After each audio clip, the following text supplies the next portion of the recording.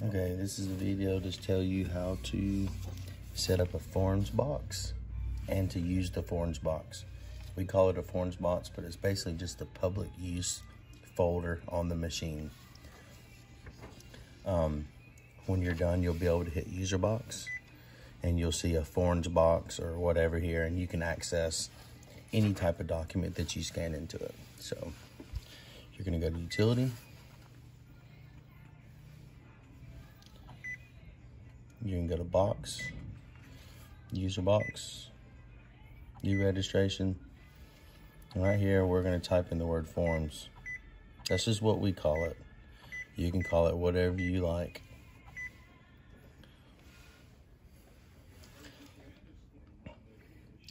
And right here, this is the most important part. Do not delete. That means whatever you keep in the folder will stay in there.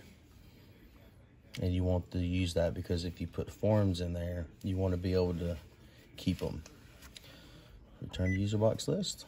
Hit the X up here at the top. So now you're usually on the scan screen. You hit the user box, and there's your forms box. You hit open, and your forms are in there.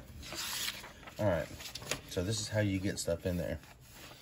Save this right here was a timesheet, which it's not, but say it was. You would, like, this would be a blank timesheet form for your employees. So you'd take it and you'd put it up in the ADF, and you come back down here and you're gonna do save. And it's gonna say right here, what do you wanna call the document? You're gonna hit clear. We're gonna call this one timesheet.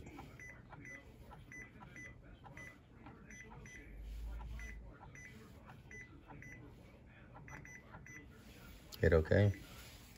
And you have different settings down here you can pick, but most of the time you're just gonna hit start. It's gonna scan it through. And now when we go into forms and you hit open, there's your timesheet. So now your employees just walk over and, hey, I need a new timesheet. And you're just gonna go to user box.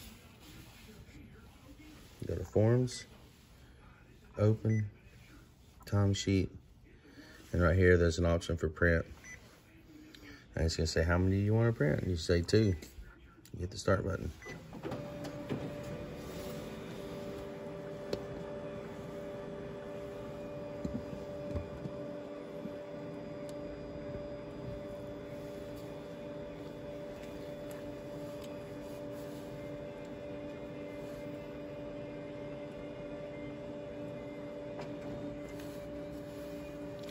It's warming up. I haven't done anything on this machine.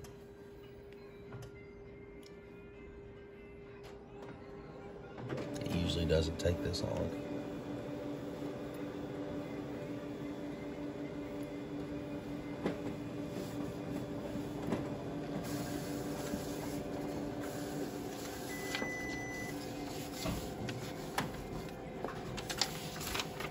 And 2 button touches. Good.